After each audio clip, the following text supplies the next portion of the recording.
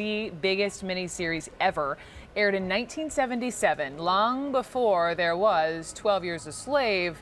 There was Kunta Kinte, the young African, kidnapped, chained, enslaved in Roots. And I have with me now, from Los Angeles, the actor who brought you Kunta Kinte, Levar Burton. Levar, it is a pleasure and an honor, sir.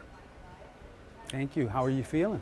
I am doing well, and I just want to jump right into your role in Roots. I mean, that explored the brutality of slavery in ways never seen on TV. And it's not like this was spread out over several weeks. This was, 8 consecutive nights, major ratings. Were you surprised as far as how well it was received?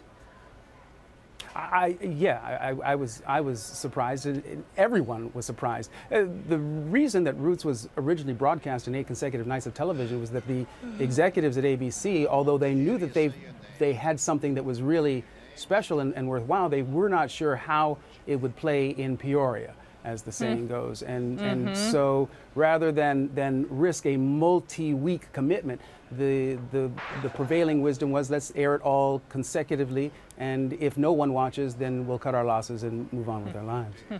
You mentioned risk, and we were sort of thinking bigger picture. You think of Roots, you think of other shows. I mean, there was a lot of risk on TV in the 70s, sort of like, spicier language and shows that took on some of America's most controversial issues, like your show.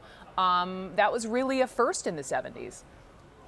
The 70s was really the era in which television came of age. It was and continues to be a central force and factor in our everyday lives, and that was really cemented in the decade of the 70s. It really did become that go-to medium where we gathered, where we saw stories and experienced life and shared it really together in our living rooms. Most homes in that decade only had one television, and we tended to gather around it as a family.